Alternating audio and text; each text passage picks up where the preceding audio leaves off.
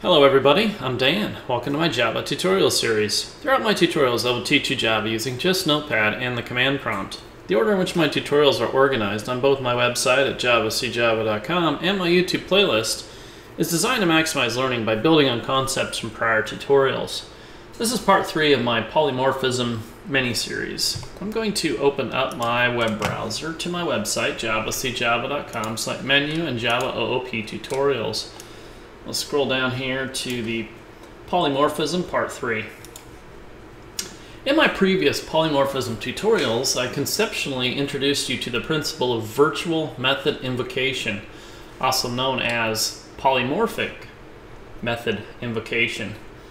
At runtime, the JVM determines which method to invoke based on the type of the object, not the type of the reference variable, and that is the virtual and virtual method invocation. It is important to understand that polymorphic method invocation applies only to instance methods. It should go without saying, but overriding instance methods in a subclass is critical for virtual method invocation to even be performed. Now, because polymorphic method invocation, I'm using these things, interchangeably here, just to, they're both the same term, but I'm using them interchangeably so you get accustomed to hearing that term there. So because polymorphic method invocation only applies to overridden instance methods, there are quite a few rules that need to be learned about overriding methods. Future tutorials will cover each rule in great detail. Now, the purpose of this tutorial is to demonstrate that polymorphic method invocation only applies to instance methods. So an instance method does not contain the static keyword, right? It does not contain the static keyword in the declaration statement. A class method or static method does contain the static keyword in the declaration statement, right? So it does have it.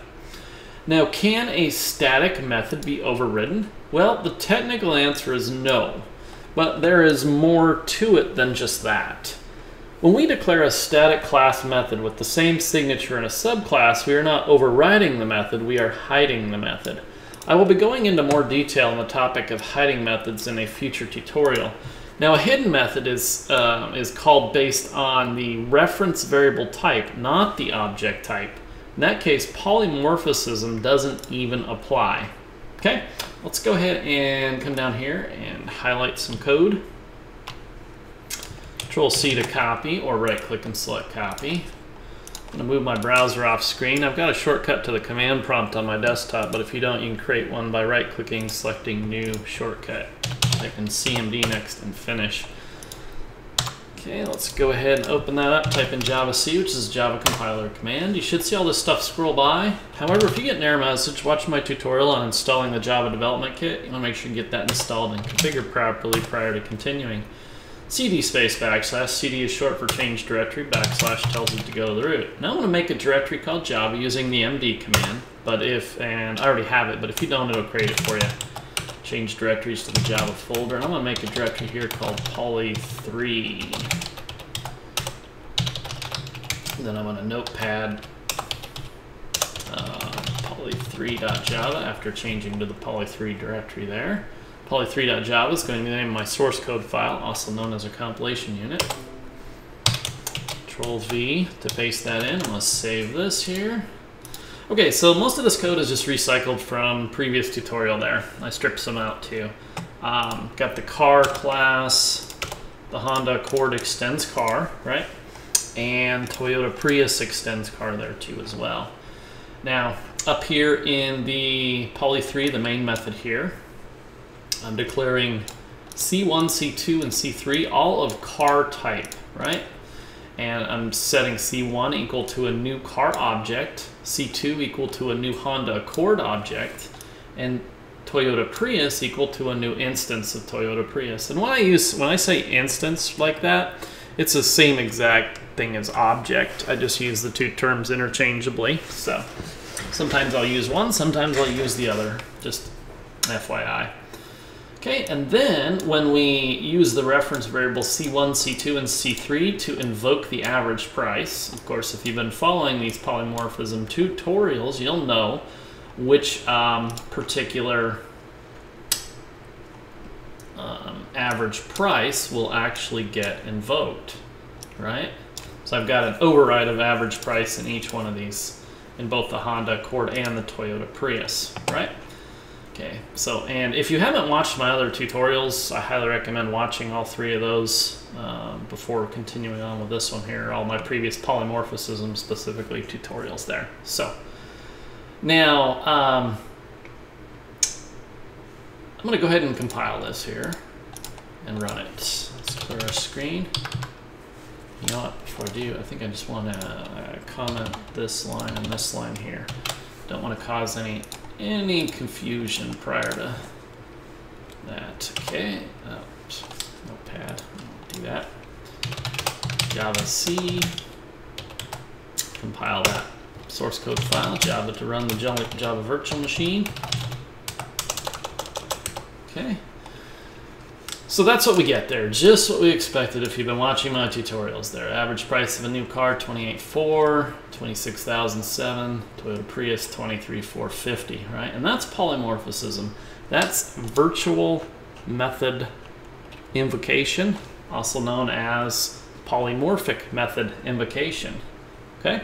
So the Java runtime determines which method to invoke based on the type of the object, not the reference variable.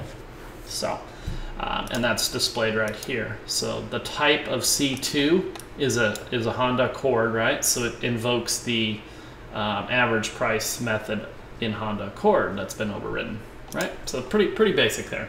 Okay. So now a display line, and what happens, for example, need to come down here, and I added this new method into the car class here called new car smell, and you'll notice it's static. So that makes this a class method, right? Average price does not have a static keyword, so it is an instance method, right? And an instance method is essentially the same thing as like an object. So when you think of your object on the memory heap, it has this method right here, right? So this is a class method right here that can be directly invoked, but we can also refer to it, you know, as we can also invoke it as a reference using a reference too, and that's where we kind of run into some gray area here. So. But anyway, so we've got static void new car smell, and it displays to the console this string literal, nothing quite like that new car smell. Now down here in the Honda Accord class, you'll notice I've got what looks like an overridden method here, right? Same signature, method signature, right? Same declaration essentially here, static void new car smell, right? But this is what's called method hiding. All right, so let's see. And when this gets invoked, it displays, is the new car smell really different based on the model, right? Okay, so two methods here, new car smell. And just let you know that this one is not overriding this one. And I'll go into that in just a second there. So let's come back up here, and I've uncommented these two lines, right? And let's go ahead and run it here. Shall we recompile run?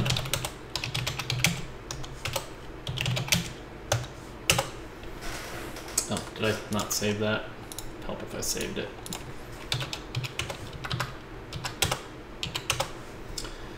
Okay, so we get on this particular line right here, invoking the average price, exactly what we expected. The average price of a new Honda Accord is $26,007. So polymorphism invokes the method based on the object or instance type, right? C2 is a Honda Accord object type. Okay, so now new car smell, you can see when that was invoked, because it's a static method, displayed nothing quite like that new car smell, which we know is the static method from the car class, right? Not from the Honda Accord class. So static method or class method invokes the method based on the reference variable type. There is no polymorphism with static methods whatsoever, right? So the reference variable type C is of car, or C2 is of car type, right? So that will tell it to go ahead and invoke the new car smell. So this can be a little confusing at first when you're learning all this stuff there. And there's a lot of rules to polymorphism, you know, but really once you have a great understanding of it, it's a really cool tool to use. So what I'm going to do is now I'm going to create a new Honda Accord type HA and set that equal to new Honda Accord, and then invoke the new car smell, right? Because that's new car smell is static, and this is going to be a Honda Accord type. Doesn't matter what the object type is, right? But a Honda Accord type, it will go ahead and invoke the new car smell from the Honda Accord on what looks like an overridden method, right? But it's not. Let's go ahead and let's make sure I save that. Clear our screen, Java C, recompile, rerun.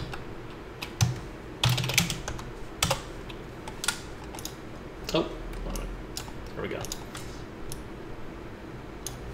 Okay, so as you can see, right, now when I invoke the new car smell on the HA type, with HA reference variable, which is a Honda Accord type, it displays, is the new car smell really different based on the model, right? So as you can see, with a static method, it's invoking the, and static methods are invoked based on the reference variable type, not on the object type, right? C2, new car smell, still invokes the car version of the new car smell method. Okay, all right. Now, basically what we have here is this is method hiding, right? So even though it looks like we're overriding, it is technically a principle called method hiding in Java. If I uncomment the @override, which is the override annotation, which tells the compiler that, hey, there's a problem if we try to compile this and we're not actually overriding a method from our superclass, right? I'll just show you this here, right? So we won't even be able to compile this if I put the @override annotation in here. Let's go ahead and clear our screen, Java C, and there we go. Error, method does not override or implement a method from the super type, right? So we're telling it the next method is going to be overridden. Well, it's not overridden, it's actually method hiding. Okay, so I'm just going to go ahead and save that, come back here.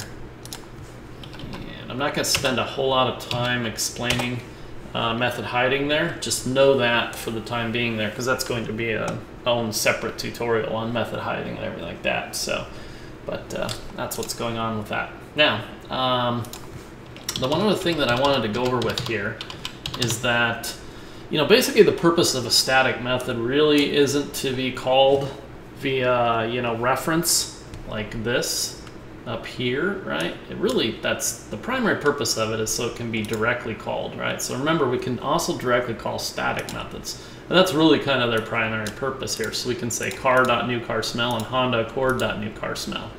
So let's go ahead and save that, come up here, recompile, I'm gonna clear my screen, run it there. So here we get, remember, we can also directly call static methods. Nothing quite like that new car smell, and is the new car smell really that different based on the model? Okay, so I am going to go ahead and close out of this, get rid of that, and leave you guys with some final thoughts here. The one important thing to take away from this tutorial is that polymorphic method invocation only applies to instance methods. That concludes this tutorial. Thanks for watching.